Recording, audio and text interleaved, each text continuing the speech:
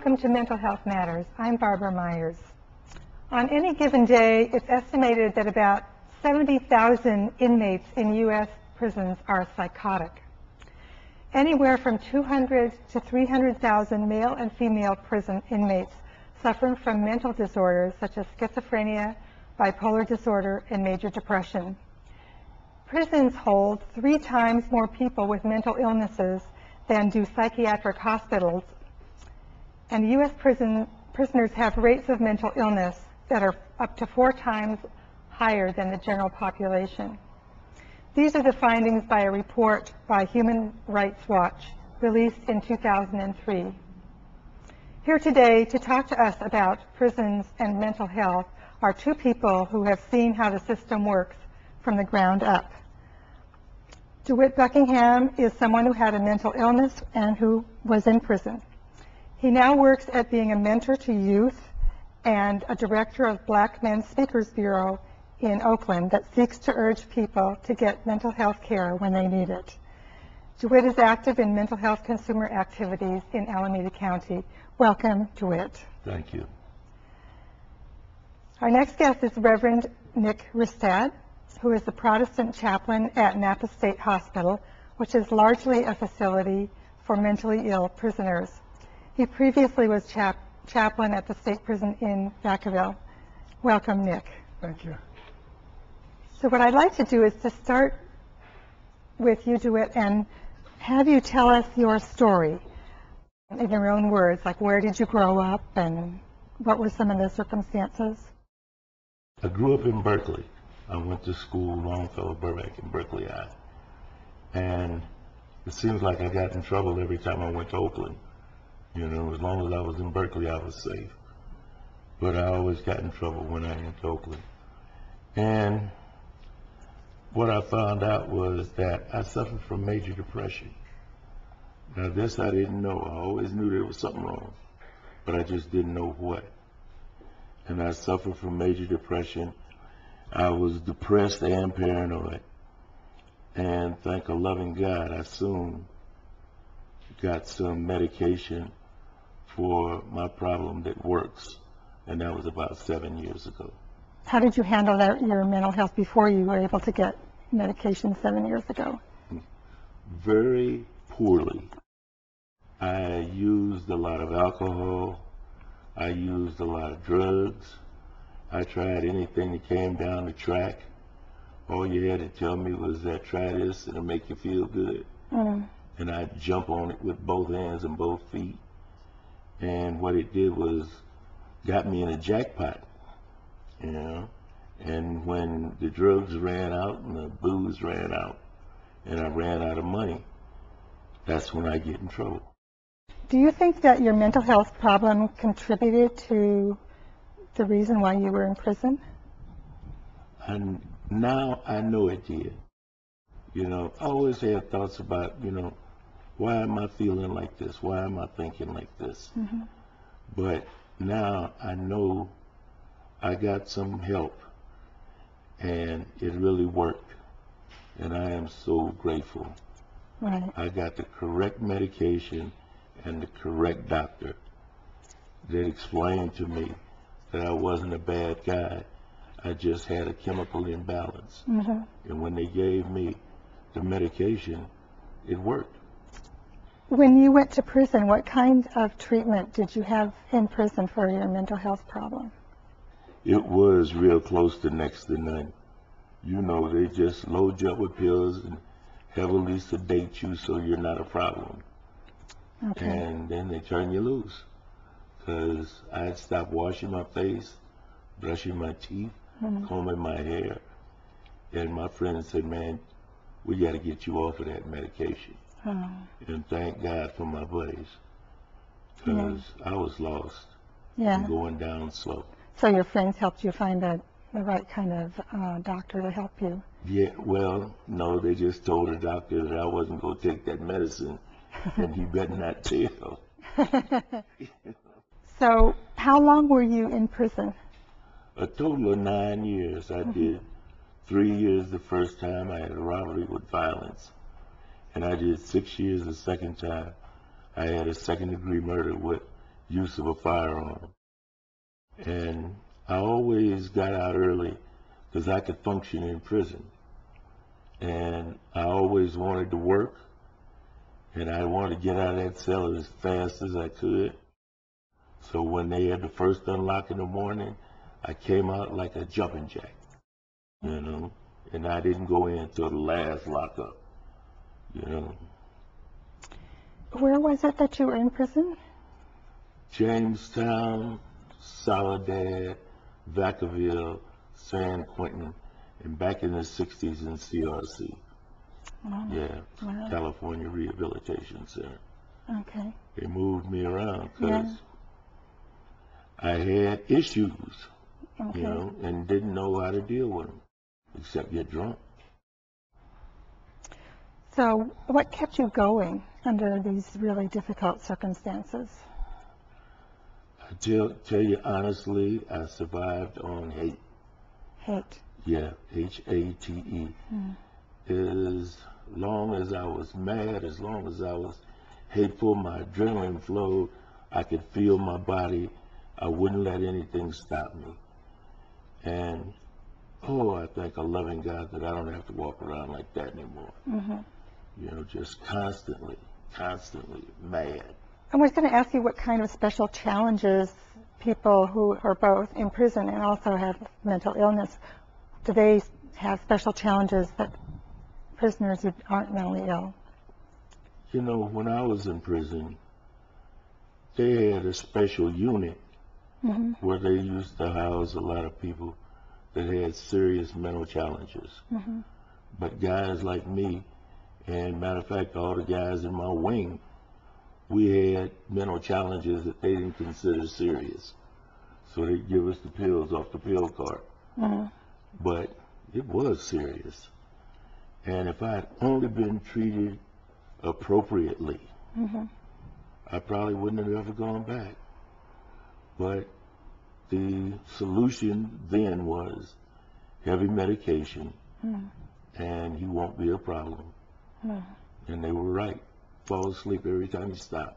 Do you see that kind of a situation at Napa where people are heavily medicated to keep? No, not so much anymore. It used to be years and years ago. Yeah, Okay. not so much anymore.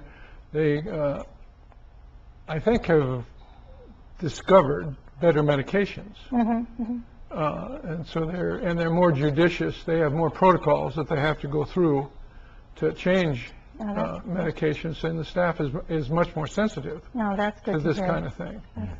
Particularly because we were a mental hospital before we became a forensic criminal for the criminally insane. DeWitt, what do you do now to keep yourself mentally healthy? I truly try to read as much literature as I can. I go to as many meetings as I can.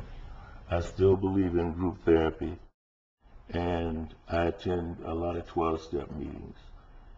It's the thing that keeps me in touch with my disease and allows me to speak to somebody that knows me when I'm in a bad space. You know, I'm thankful for the men that have taken the challenge to work with me, because I came in wearing bandanas and my cap backward and them dark glasses, and and I'd scare most people away from it, you know. But today I go to 12-step meetings and group therapy, and I got a very good psychiatrist. I wanted to ask you about your mentorship program with youth, particularly African American youth in Oakland. Can you tell me a little bit about that? Sure. I'm the founder and the CEO of a nonprofit called New Dynamic Hope Project. I work with transitional age youth. But living here in Oakland, I had to lower the age. Generally, it's from 17 to 25. Well, what I've discovered is sometimes that's too long. So I had to lower it down to 14 to 25 to try to catch them before they get in that rut. You know, because unfortunately, they're not hearing anything positive. they're around their families, and the family could have a lot of negative stuff on it, and they hang around with their friends, who we all know have a lot of negative stuff on them. They don't have positive role models. And I tell people, I said, you know, what these youngsters need is not somebody like Reggie Jackson. They need somebody they can touch. Say, okay, I can touch him. When he talks to me, I can feel him. And that's what I try to do. But I got an 8-week program. It begins with developing a comfort zone that we can all talk in together. And I finish it with rites of passage, saying now, you know, you're going to be a man. Yeah. And they like that. They really like that. That's great. Yeah, it makes me feel good too. Yeah. And you've been doing this for some years, right? Yeah, I've been a sponsor for over 20 years. Wow. But now that I'm retired, you know, I can go into this, you know, full force. And I enjoy it. I enjoy it. The only thing I don't enjoy is when I see some that I know aren't bad fellas, but they get caught up in the trap, and next thing you know, they're calling me from jail. And that's pretty uncomfortable. Yeah. You know, it really is. But you can probably see some that don't get into that. I'm watching a lot lose, and my girlfriend's son, who I was working with, got shot, and because he got a new girlfriend and the old boyfriend didn't want to let her go, so they shot him. And he died 21 days later. And I keep a picture of him at my house, because hopefully one day when I can get my own building like this, I'm going to have a big blow up of him. His name was Diamond Jackson, and he wasn't a bad boy. He hung out with bad people. And that's what I have to work at too. That's really impressive that you have created that organization and helped so many people. And not only that, but I know you're the head of an organization that called Black Men Speak. Can you tell us what that is? Yeah. Black Men Speak was another organization that I founded that works through the POCC. Pool of Consumer Champions. Yeah, Pool of Consumer Champions for Alameda County. And what was happening was they kept saying that we had been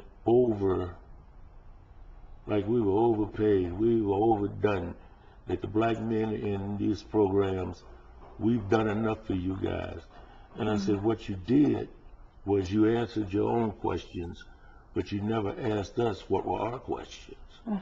So I said, we were inappropriately served. You know, you missed. You know, you missed the target.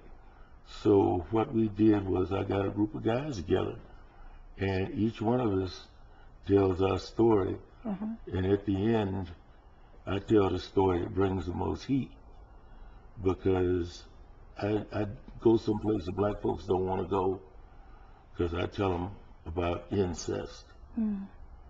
My second wife was incested when she was a very young girl. My sister was molested by our oldest brother. And my cousin had a child for her father. And nobody wants to talk about that. But I do.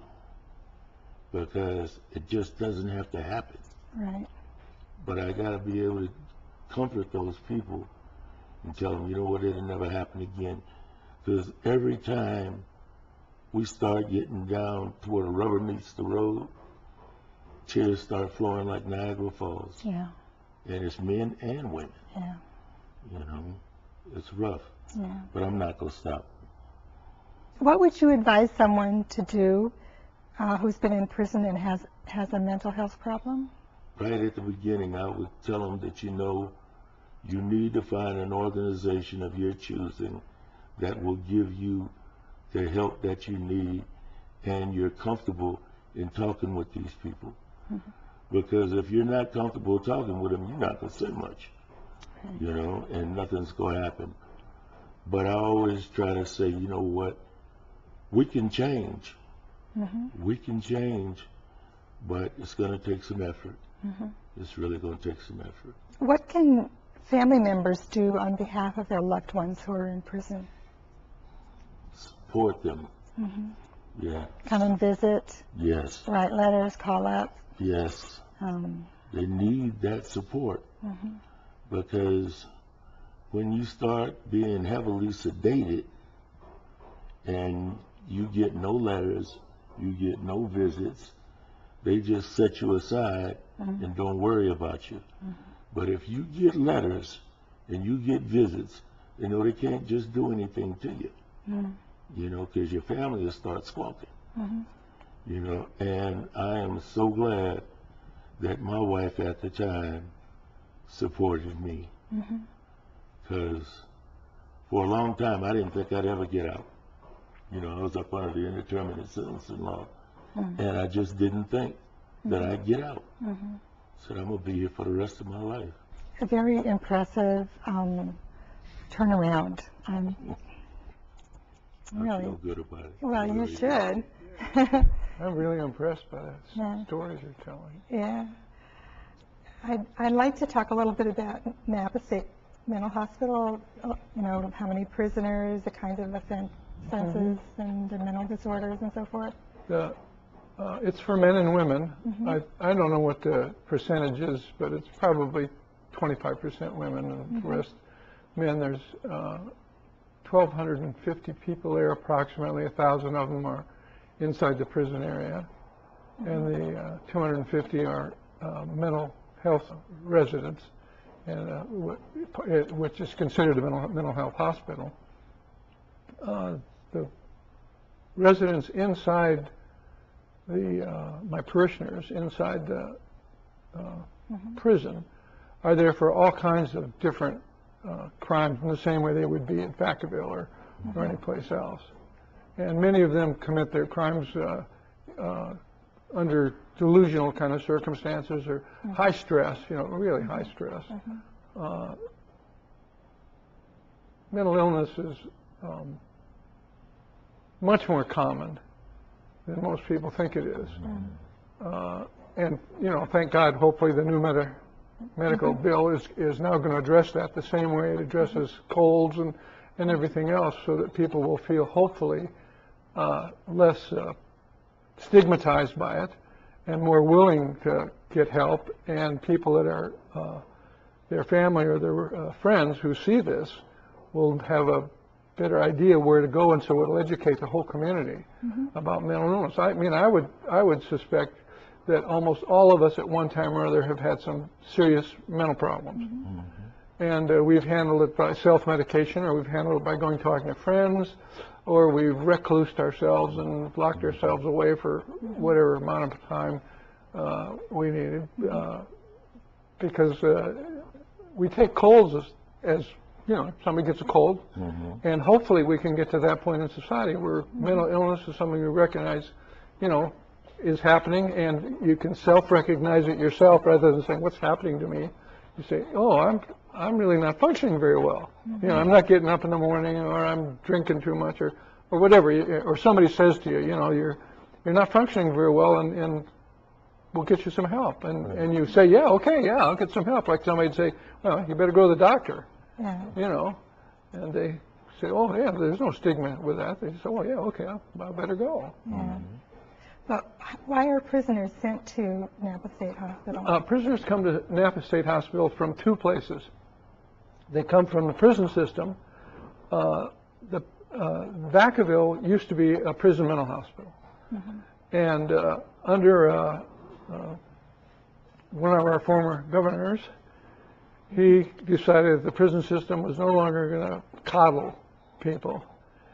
And so he turned the hospital into a straight prison and just sent, all the other people were sent out to the prison system itself. And of course, the prison system wasn't used to that, and they didn't know how to handle these people, and these people caused problems. And they didn't have psychiatrists in all these places. And so then there was a lot of, and you know, they don't function the way normal prisoners do. So they don't follow procedures, they don't obey the rules, and they get preyed on by some of the other prisoners because they can't defend themselves or they don't know what's going on. Right. And so from 1981 till 1997 was when they started sending them to us. And then we started taking them. The other place they come from is they come from the courts. They plead guilty by reason of insanity, or it's very clear when they come that they can't defend themselves, and the lawyers say, you know, they can't, they don't know what's going on here, so we have to do something. So they come to us for to be returned to sanity, and they go through a program of medication, a program of therapy, kind of rehabilitation to then go back to the courts. What kind of things do you do with the prisoners? Basically, I visit with them. I'll go on a unit and walk around, and they all know who I am, and they'll come and talk to me. Or the unit will call me and say, we have a person who wants to see the Protestant chaplain. Would you please come over? And I go over and talk with them. And they have the same kind of needs that you and I have. You know, they're angry or upset or feeling lonely or have questions about God. Does God really love me? Why is God doing this to me? Those kind of, I mean, those are very real serious questions, particularly when you're ill and you can't figure things out well. So I do that kind of counseling. And I also train interns that come from the seminaries in Berkeley. I've had, you know, from all the different seminaries, Catholic, Protestant.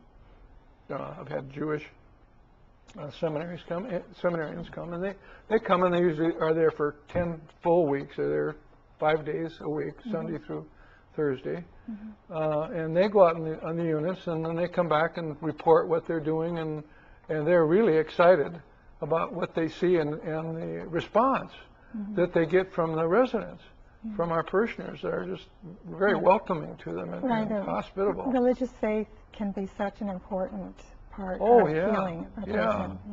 Right.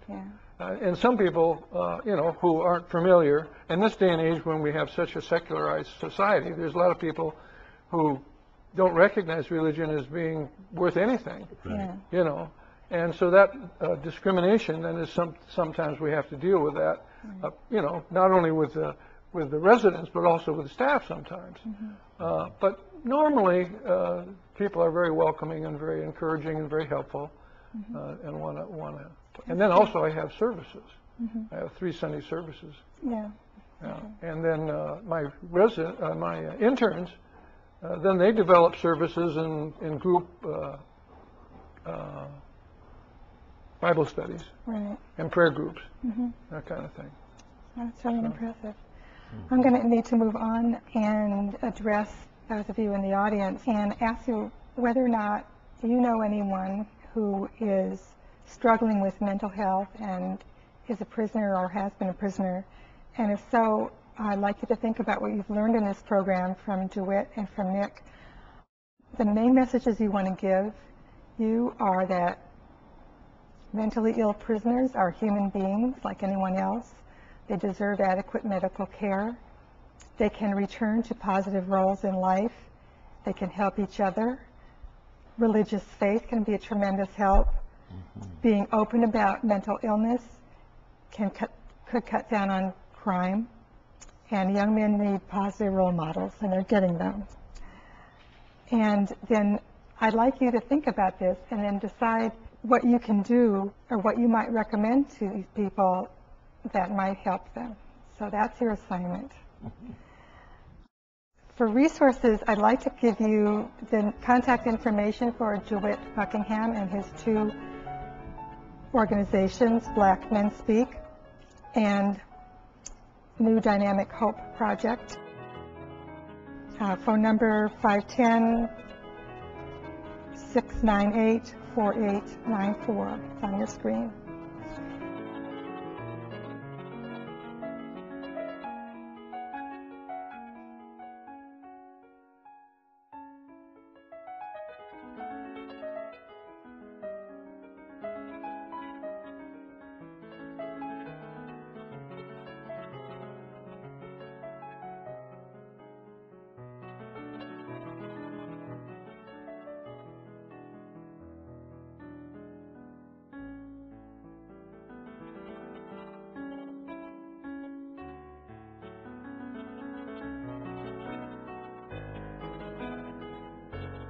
I'd also like to tell you sort of a general reference. Beslan Center for Mental Health Law, URL for that is on your screen. It has lots of good information about mental health and legal issues.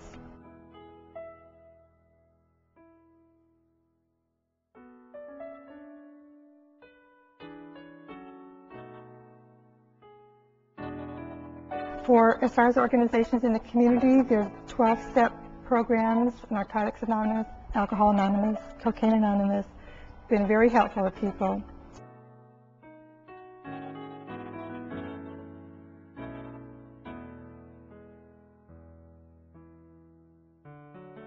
There's also an organization called the East Oakland Recovery Center, which helps a lot of people recover from mental health and substance abuse difficulties.